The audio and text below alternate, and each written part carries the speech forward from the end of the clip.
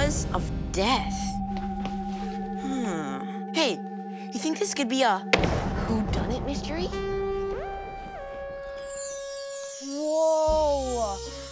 A mummy! It looks like a travel souvenir. Do you think Hermione found that a mummy killed someone? Like in those monster movies? Those movies aren't real. Something probably killed the mummy. Another clue is this tooth, and I really doubt somebody bit him to death. There's also a biscuit.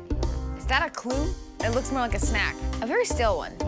Yeah, Great Aunt Hermione must have dropped it in the file by accident.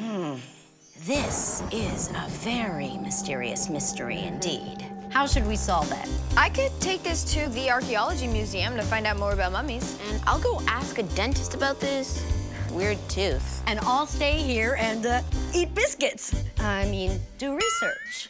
Ready to investigate. Ready.